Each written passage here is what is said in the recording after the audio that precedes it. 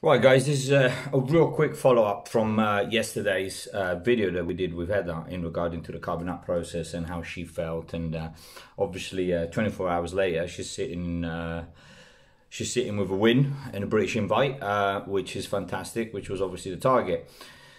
And this goes to testament against what was shot yesterday. And I mean, I'd like for her to release her own opinion on things, but this goes to show sometimes how hard these things can be and how different they can go from protocol to protocol and how the body reacts. And today, you know, we run a couple of times where, you know, you can hit that condition, but you must retain that condition throughout the day. And that's the tricky part.